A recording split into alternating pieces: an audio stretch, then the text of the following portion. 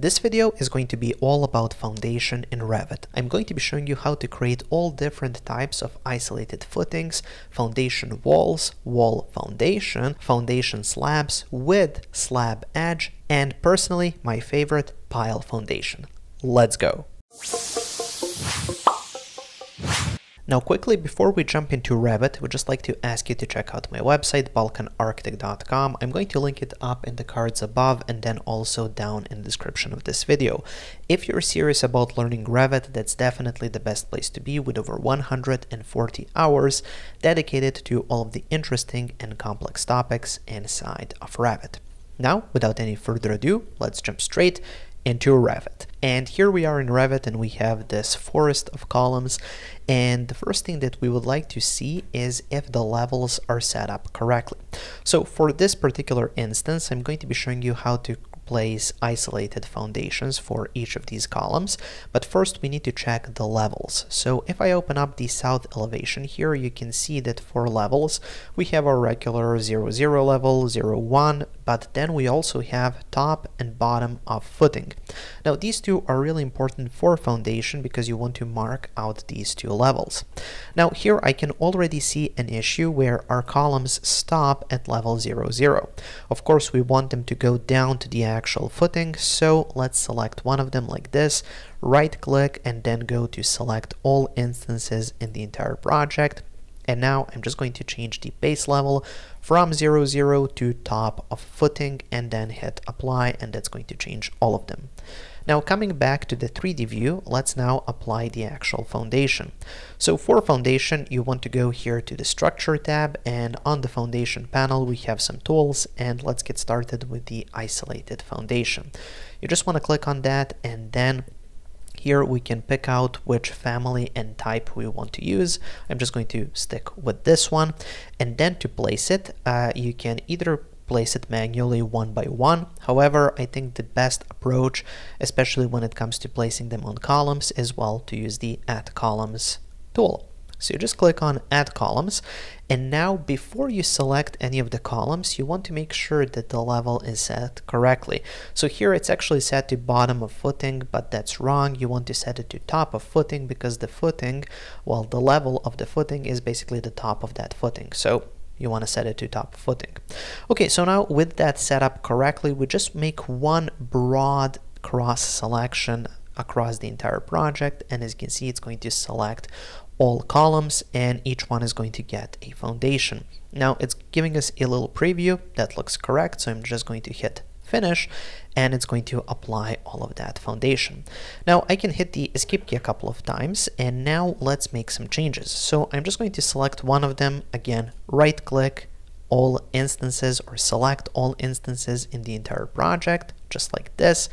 And now let's change it. So I'm just going to pick out this one, for example, and here I want to show you where if you do it like this and perhaps you made a mistake, you don't want it to be oriented like this, you want to flip it to the other side, you just need to hit the space key once, make sure it's selected, hit the space key, it's going to rotate all of them. So it's a really quick way to change the orientation. And then I want to show you a couple of other foundation types. So we have this cup foundation. It looks like this. It basically cups that column just like this, and then we also have this sleeve foundation that looks like that. So as you can see, it's just a sleeve for that column. So those are additional approaches for, or additional types of isolated foundations that you can use. Moving forward, for our second example, we have some columns, of course, with foundations. However, here, as you can see, they're grouped kind of in pairs. Now this presents us with an issue. So here, as you can see, the gap between these two isolated footings is quite narrow, and that's going to give you a lot of issues in terms of excavation and just how you set all of this up. So it might be a lot better to basically connect these two and have just a bigger piece of concrete. So you can do that by first deleting all of this foundation. So I'm just going to make a cross selection like that, go to filter, check none, and then just check the structural foundation, hit apply and OK, and then just hit delete. Now I'm going to open up the top, or actually let's go to bottom of footing, just like this, zoom in, and now it's time to place in our double foundation. So let's go here to isolated, and then let's find the largest one that we have here, which is this one. And then you want to change the level from bottom of footing to top of footing. Now you can actually see it here in view. I can hit the space key to rotate it, and here it's actually quite hard to pinpoint the exact position, so I'm just going to place it like this, hit the escape key a couple of times, and then change this to 1100 millimeters, just like that. Okay, so that should be correct. Yes, it is. Now I can simply select this one, and then I can go to copy, make sure that multiple is selected over here, hit the escape key a couple of times, then hold the control key, select all of these again, go to the copy tool, make sure multiple is selected, and then you just copy it like this, and now we have this twin foundation or combined footing, and this is what that looks like. Moving forward, let's now talk about wall foundation. So here we have some walls, and what you can notice if I orbit around a little bit is that these walls go down to level 0, 0. Now, this is an easy fix. If we want to set them up to go to top of footing, I would simply select the wall and then change the base constraint to top of footing. However, this isn't the best way to go about it. So let me just go back one step, just like this. So what I prefer to do is to actually have a foundation wall. So you want foundation walls because usually those are going to be just a little bit different in terms of the structure to the main walls of the building. So for that, let us then navigate down to level 0, 0, just like this. And what I'm going to do is I'm just going to undock this 3D view and then dock it here off to the side so we can see what's going on. Okay, so the next step is just going to be to go to the wall tool, click on the wall tool, and then in the properties panel here, find the foundation wall. We have this foundation 300 millimeter concrete wall, so I'm just going to select that one. And for foundation walls, when you place them, see how depth is already placed or assigned, and it's not something that we can change. So having this set to depth means when we're placing the wall, it goes from the level down, and that's exactly what we want in this case. So let's just change this instead of unconnected to top of footing, and then we can leave the location line at wall center line, and now you just want to use pick lines and find the center lines of the wall here. So just like this, click, and it's going to place that wall. Click, click, and as you can see, the walls appear. Now you may notice that we're getting these error messages, and that's okay. It's just telling us that here in this view where we're clicking, we cannot see the walls that we're creating, and that's okay because I can see them here in the 3D view. Okay, so we're done. So I can just exit out of this, and let's go back to the 3D view. So now let's place the actual foundation on these foundation walls.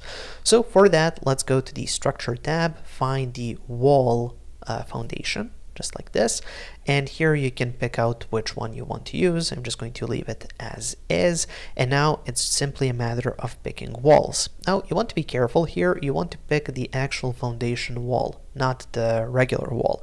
If you click here, it's going to place that foundation kind of in between those, and you don't want that. So let's go back and place it here on this wall. I personally prefer to orbit down, and then I can easily select all of these walls quickly, just like this, and now we have this wall foundation. Hit the escape key a couple of times. We can also change them, so let's select it, right click, select all instances in the entire project, and now I can change this to, for example, this one for a thicker foundation if this is something that we need. Moving forward, let's talk about slab foundation or foundation slab. So here we have a lot of columns. They're very close together, so this is a perfect opportunity to use slab foundation, which is just going to be one big concrete slab to combine all of these.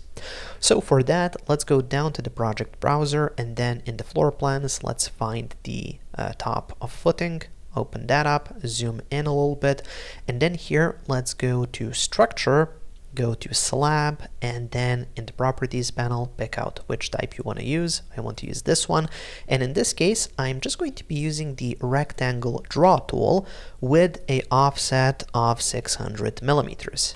Hit enter, and then I'm just going to click here, extend to the other side, click here again, just like this.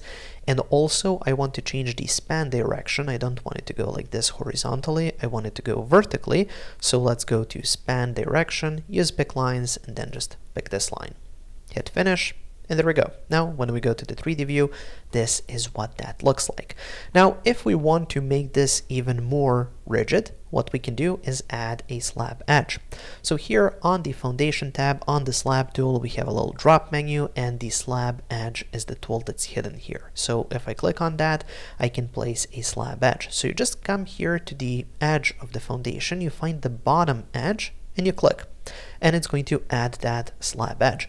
And now I can place one here, I can orbit around, place one here and here as well, and now we have that slab edge assigned to our foundation. Hit the escape key a couple of times, and there we go. And finally, we're at my favorite, which is pile foundation. Now, pile foundation works pretty much the same way as isolated foundation. However, there is one thing you want to check. Now, if I open up the south elevation here, you can see that we have added an additional level called hard density soil. So the whole point of pile foundation is that you have a pile that goes down past the soil that's not adequate, down to the hard density soil, which can actually hold the building in place. And then we basically anchor our building down to that. So it makes sense to mark that out with a level in our project. Then let's go back to the 3D view. Let's go to structure and then find isolated foundation. In the properties panel, you just want to make sure you're using a pile cap family. And now let's use add columns, and before we select, make sure that here this is set to top of footing. Select all columns, looks good, hit finish, and there we go. Hit the escape key a couple of times, and now we have that pile foundation. And most importantly, if we double check in the south elevation, we can see that the piles are actually reaching the hard density soil, and they are anchored there, and this is exactly what we want to see for this type of foundation. Okay, so that's going to conclude this video. If you would like to get access to all of these foundation types and all of my other Revit project files, well, you can find all of that on my Patreon page, which I'm going to link up in the cards above and then also down in the description of this video. Thank you for watching, guys. Make sure to check out my website, balkanarchitect.com, for more Revit courses. There I have over 120 hours of content, and I'm adding more each week. Make sure to subscribe for more videos, and also I've added a video over there that might interest you as well.